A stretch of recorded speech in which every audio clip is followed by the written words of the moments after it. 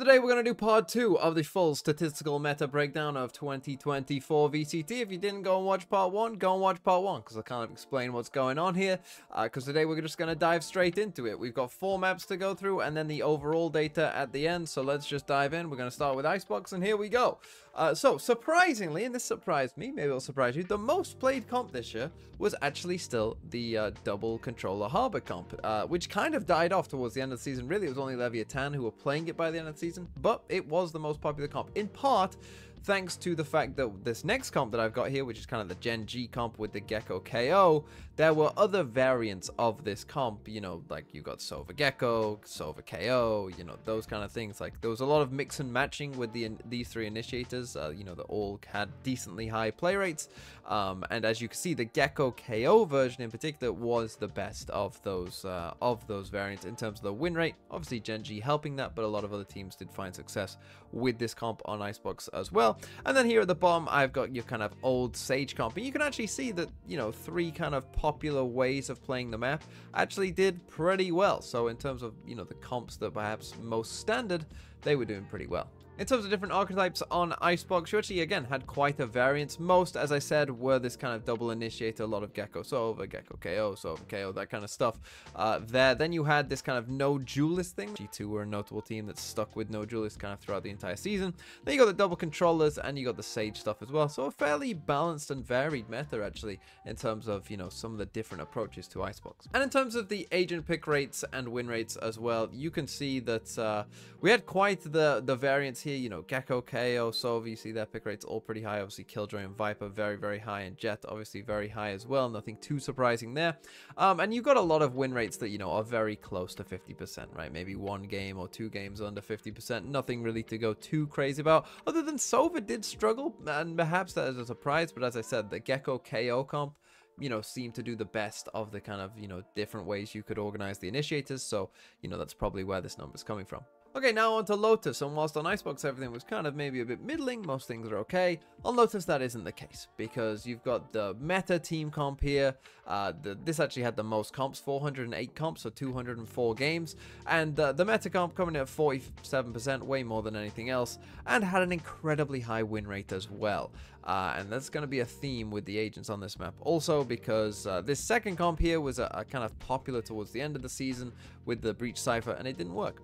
And then at the bottom here, I've just got the EDG comp, where they didn't lose a game with their comp towards the end of Champs, of course. Moving on to the archetypes, and it mostly was obviously the meta. You know, the meta is pretty cemented here on this map. The second idea was the double initiator stuff, about 20%. And then you got some double duelist stuff, and there were quite a few, you know, weirder comps out there. You know, Foot were a team that were playing like Sage, Jet stuff. You know, there was quite a few bizarre comps on this map. And when we come to the agent win rates, of course, it's no surprise that if you were part of the meta comp, you were going to do pretty well, basically. And you can see that in these win rates, right? Like Cypher got destroyed by Killjoy, Breach got destroyed by Viper. Like, that's just kind of the way it went. Interestingly, the Neon Rays was actually fairly balanced, right? We weren't too far off for either Neon or Rays off each other, but some of these other things, basically all I can say to you is, unless you're EDG, just play the meta comp. Okay, moving on to Split, and obviously it's been a while since you might have thought of Split, but it is coming back, you know, relatively soon, so it'll be back in the fray. And here, what it was for Split, right? You'll remember this as the Sentinels comp, or that's what I'm going to call it, and it was the most picked comp at 35% there. This kind of did become the main meta comp that most teams were playing. Some other ideas with this one, which was quite interesting, kind of picked up towards the end of the season as well, you know, where you had the Breach kind of Viper fade in there as well. Probably teams just feeling like Sky isn't very good, so let's just not play Sky and play something else. And then you've got this bomb comp here. This was the Fnatic comp, the kind of more aggressive, you know, Breach, raised Yoru kind of stuff getting in your face. And in terms of the archetypes, again, it mostly was the kind of Sen-esque stuff with the solo Sky and playing Viper and Cypher together. You did have quite a bit of double duelist, which is partly a carryover from last season's meta, and also some of like the Fnatic double duelist stuff we saw as well. And you did have a bit, as I mentioned, that other comp with the kind of no Cypher double initiator Viper as well.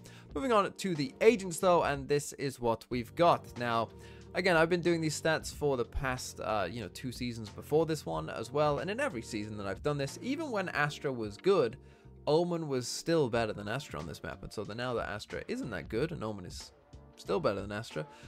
Omen is still the correct choice on this map, and basically always has been, it seems, at least statistically. This, you will be shocked, is the only map where Breach had a positive win rate. Bit of a spoiler for later on, but he actually had a positive non-mirror win rate on Split. So if you're gonna play Breach anywhere, apparently it should be Split. Cypher, of course, did well. No real great surprise. Viper always does pretty well on Split and just pretty well in general also. But Fade was a big winner. Interesting that Sky wasn't, right? Because Sky has a very high pick rate here and was part of the Sen, like, most meta comp that did pretty well as a comp. But anytime you played Sky not in that comp, things didn't go that well. And then finally we have Sunset for our last map here. And Sunset, this is out of quite a few maps, again 364, so quite a lot of comps here were played, quite a lot of games of Sunset, but no kind of one comp necessarily dominated. There was a lot of mix and matching between the initiators, right? So for instance, you'll recognize this top comp here as the kind of Team Heretics, and then EDG picked up towards the end of the season and did very well with it, obviously, as you can see, and both of those teams definitely contributed to this high non-mirror win rate here. And then there was a lot of these kind of stuffs as well, right? So you got Raze, Gecko, Breach, but then there was a Raze, KO, Gecko, there was Raze, Sova, Breach, you know, there was all sorts of mixing and matching of these four initiators basically, and sometimes Fade as well, you know, with a Neon or a Raze. So that's why no kind of one comp dominated. It was often Omen, Cypher, and then one of Neon or Raze, and then some pairing of initiators. And then at the bottom here, I've got the Paper Rex comp where they, you know, forewent to the Cypher and brought in a Sage instead. And you can see that the meta very much reflects that when we look at the archetypes, because you see that the double initiator kind of Cypher stuff was about 2/3 of the meta overall, and it's just basically which initiators are you picking. In terms of other things that we had, we did have, you know, some Sage stuff. I've put the kind of split meta here. This is where you're playing Viper, Cypher together, you know, often with a Sky as well, which towards the start of the season, this was a very prominent idea, but very much fell off towards the end of the season.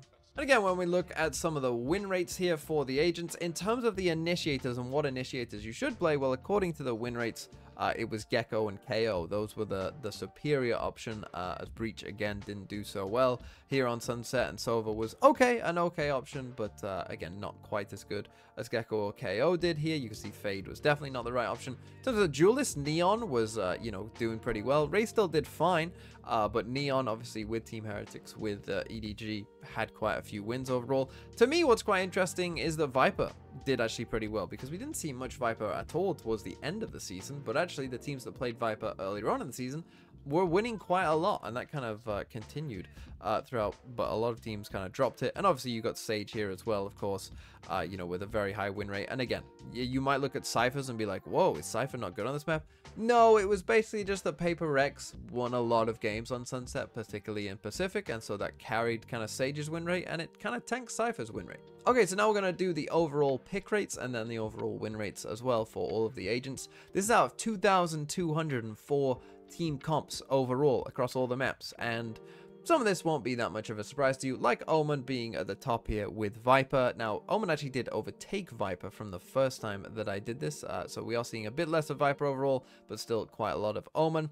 Of course, when we're looking at pick rates, you have to consider, you know, what maps are getting played. Like Lotus got played a lot, so if you're meta on Lotus, that's going to boost up your pick rate because it was a very popular map that a lot of teams picked into. So you've got Raze here, you know, you've got Sova, Cypher, Jet, probably what you would mostly expect here towards the top. I was interested that ISO is still actually at the bottom, only 28 games overall, you know, pretty close to some of the others, but unfortunately still at the bottom. And I will say that this did kind of truncate a bit from the second half of the season. Like all of the agents kind of got a bit closer in terms of, you know, the pick rates, which is good. On the whole, I think it is looking like a decent meta. Maybe there's still a couple things to sort out towards the top, and maybe still a couple things towards the bottom here to sort out. But on the whole, this is better than most that I've done. And then finally here we have the non-mirror win rates. Now, some of the agents are going to be grayed out. If an agent is grayed out for their win rate, that means they didn't have at least 50 games. That's the kind of cutoff point that I put for the entirety of the season. So let's take a look at the list. Here it is. And Clove is at the top of the list, and some of you are going to go, ha, DMV hates Clove, he thinks Clove is bad, but Clove's at the top of the list, so clearly he's wrong, ha ha ha. Now the thing is, Clove doesn't have 50 games, so Clove is grayed out, as you can see, and I will say that a lot of this is just EDG and FPX, EDG obviously on Lotus, and you might remember FPX earlier on Icebox in the season. But next up is an agent that I do think is very good, which is Viper, and obviously Viper, as I said, had kind of seen a bit of a decrease in play rate overall, but Viper continues to win. Then you've got Sage, and I'd say that Sage and Brim are good examples of this, right? Of agents that end up with pretty good non-mirror win rates a lot of the time, because they only get played on maps that they're good, right? We saw on Sunset, obviously, Paper X using Sage very well, and that is contributing to this high win rate. And then Sage is just pretty good on Icebox, right? And that's where you're going to see Sage played, and Sage isn't going to get played anywhere else, basically, right? Same for Brim. Brim's going to get played on Bind, and Brim is good on Bind. And then other than that, Brim's not really going to get played, right? So they end up with kind of boosted non-mirror win rates because no one ever tries them on maps that they're not good at. And then you've got a ton of initiators here. We do have some pretty big sample sizes for some of these agents, right? Like Gecko, 323 games, Cypher, 335 non-mirror games, you know, quite big. In this middle pack, you know, you got a lot of initiators. Don't read too much into that. I have to talk about Breach because I've been doing these stats for 3 seasons now.